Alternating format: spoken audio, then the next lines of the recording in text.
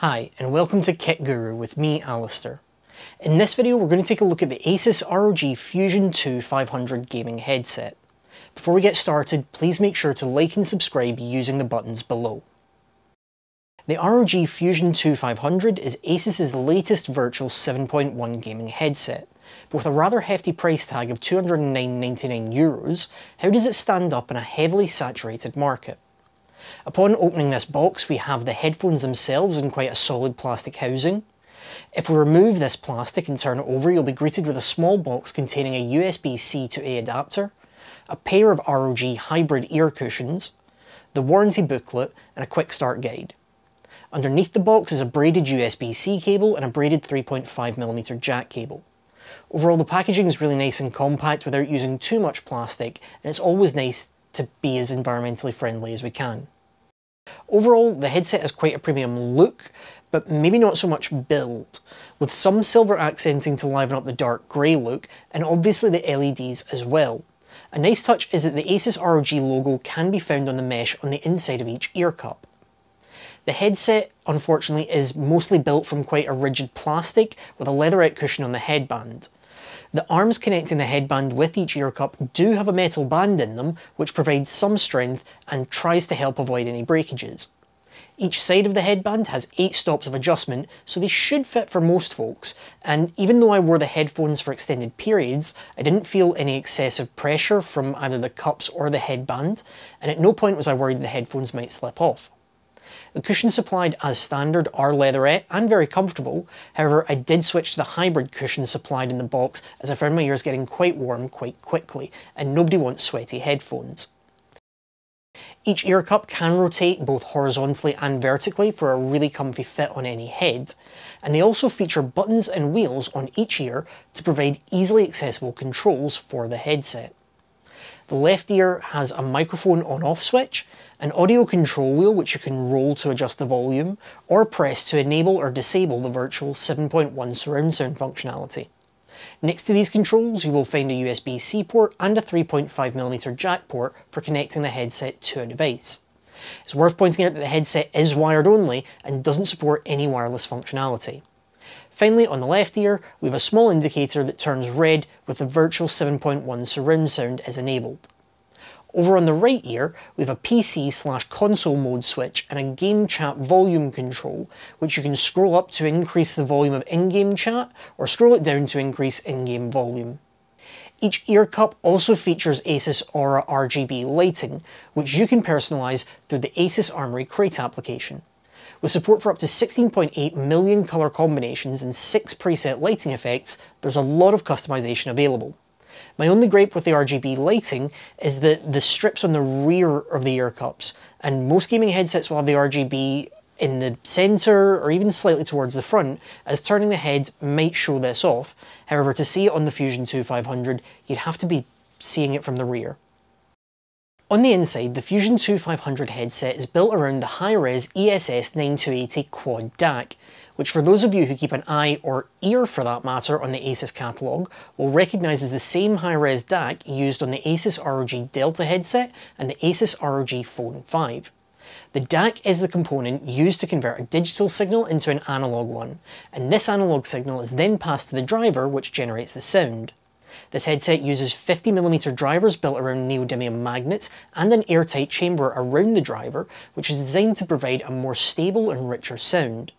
In terms of sound quality, those larger drivers do produce quite a nice low end, and with support for 24-bit 96kHz high-res audio and 7.1 surround sound gaming, it's really easy to get immersed in games, films, or any other content you might be listening to. In practice, the headset provided clear and crisp sound, allowing me to easily hear and place sounds in my surroundings thanks to the virtual 7.1 surround sound, especially with things like footsteps in Call of Duty. And I was also really pleasantly surprised when listening to music, with the larger drivers really helping to provide clear bass. This isn't to say that the mids or high ends suffered, as I could still hear those tasty guitar licks and vocals without them being overpowered in any sense.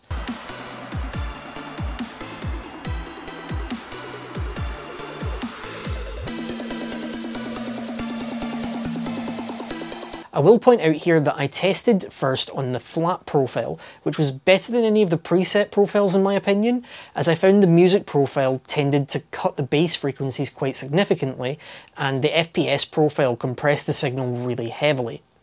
If I was able to give any advice, it would be to set the headset as flat, then use the EQ to sculpt the sound that you're looking for, whilst using bass boost and compressor sliding sparingly. The headset features ROG grounding technology, which is aimed at reducing electromagnetic interference resulting in noise. Not that noise is an issue with these headphones, as ASUS claim the Quad Digital to Analog Converter, or DAC, provides a 130 decibel signal-to-noise ratio. The Fusion 2500 headset is also certified for Discord and TeamSpeak, and a big part of any headset for software like this is the microphone. Whether you're giving callouts in Call of Duty or you're on a conference call, you need your microphone to be clear. ASUS have adopted an interesting approach by implementing beamforming microphones, which means that there are multiple microphones to better pick up a user's voice whilst reducing noise. The microphone is also capable of utilising AI noise cancellation technology, but it's worth being aware that this is only available when you're using the USB connection, and it's not supported if you're using the 3.5mm connection. You could listen to me talk about it all day, but why not hear how the microphone sounds for yourself? This is a test of the ASUS Fusion II 500 headset microphone. As you can hear, it's actually quite tinny. Right now, everything in the ASUS Armory Crate software is either turned off and the EQ is set to flat, so we're not doing any additional processing. This is just the audio as it comes straight out of the microphone. It's not the best, if I'm going to be honest. This is a test of the ASUS Fusion II 500 headset microphone, but this time we have the noise gate turned on, the perfect voice slider turned on, and the AI noise cancellation turned on. The noise gate and perfect voice slider are set to 50%, and the AI noise cancellation is set to mid. As you can hear, there might be a slight improvement, but again, I would be expecting a lot better audio quality from a headset in this price range. In comparison, this is a test of the Corsair HS70 Pro wireless headset, which happens to be my go-to gaming headset, and the headset, the Corsair HS70 Pro wireless, is significantly cheaper. As you can hear, the audio quality from the microphone is what I would describe as usable at best. The microphone is quite tinny with no processing applied in the Armory Crate software, and when turning on perfect voice, noise gate and AI noise reduction, the quality doesn't improve all that much if you ask me. When applied, it sounds as though the noise cancellation is being applied like a low pass filter, with higher frequencies just being cut. This is most notable when I pronounce an S, as it almost reduces this to something akin to a hiss. Another gripe is that if the microphone were to break at any point, I would need to replace the whole headset, and this is the main reason that I'm a big proponent of removable microphones on gaming headsets. A positive of the beamforming microphone is that you aren't in danger of deafening anyone from the other side of the call with poor microphone placement or by accidentally knocking the mic. So let's have a look at the Armory Crate application, which we can use to configure the Fusion II 500. On launching the application, we can choose between any ASUS devices we have connected, and doing so allows us to configure the available parameters for that device. Along the top of this centre panel, you can choose between 3 different tabs: Audio, Lighting and Firmware Update. Under the Audio tab, we have access to a whole bunch of audio controls, and starting from the left, we have playback and record settings, where we choose to set this headset as our default playback or recording device within the operating system, as well as set the playback or record volume. There's also a control for the chat mix, reflecting the wheels we have on the headset itself, and what you'll see is that these update live as I adjust the physical controls on the headset. In the centre of the Audio tab, we have a drop-down box from which we can choose different preset profiles for things like FPS or RPG gaming, or even for watching films. I left this set to flat for most of my testing as I was quite happy with the sound quality of the headset, and any changes that I did implement were very slight and I used the equaliser for. Speaking of the equaliser, it can be found below our audio meters for each channel of our 7.1 surround sound, and a control to add reverb, with choices for different room sizes from studio up to stadium. The EQ is a 10-band EQ, giving you quite a lot of control to dial in the sound however you want. And combined with the bass boost, compressor and voice clarity sliders, you'll find that you've got a really good chance of getting some pleasing audio out of these headphones.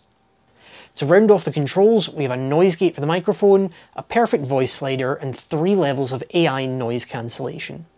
Now, not to get confused between the voice clarity and the perfect voice sliders, the voice clarity control is used to increase vocal clarity when listening to music or movies, whilst the perfect voice slider control is designed to boost any vocals picked up by the microphone. Under the lighting tab, we can choose from a range of preset lighting animations like color cycle or rainbow, and then adjust parameters like the color and brightness on the right hand side of the window. If we want to get more advanced and create our own lighting effects and animations, we can do so using the Aura Creator software. I can open the Aura Creator software by clicking on this button here, and once inside the application, we can select to create custom lighting animations for one or all of the connected ASUS devices. Each cup has 7 different LEDs that can be individually configured within the Aura Creator application. The final tab is the Firmware Update tab, and it does exactly what it says on the label. Clicking this allows us to check for any firmware updates, and if there are any, install them. My final thoughts on the headset are that I was really impressed with the audio quality from the headphones, and that they're packed full of nice features. However, I was really let down with the quality of the microphone. It's not the quality I would expect from a modern gaming headset, let alone one in this price range. It can be tweaked to a state of usable with the AI noise reduction, noise gate and perfect voice controls, but when you're paying so much you don't want it to just be usable. Whilst I commend ASUS for being brave enough to try something different with the inclusion of beamforming microphone, it feels like there's an obvious reason most headsets still rely on microphones that are on boom arms. The ability to speak freely without worrying about mic position doesn't outweigh the negatives in my opinion. It's also worth mentioning that the level of control for shaping the sound out of the headphones within Armory Crate is quite extensive and a bit of a plus, but my biggest complaints with the headset are that for the price the microphone quality is lacking, and having a majority plastic construction feels like a bit of a letdown at this price. It would also be nice for high-end headsets to have the option of wireless connections, as currently you're tethered to your computer quite closely. Headsets are one of the most easily broken peripherals, and for such a high price tag, I'd want more metal in the build, and I'm always a fan of less cables where possible.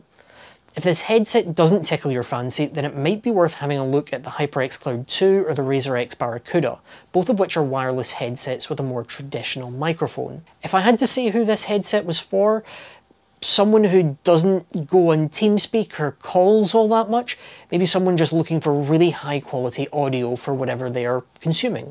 That's all from me on the ASUS ROG Fusion II 500 headset. What do you think?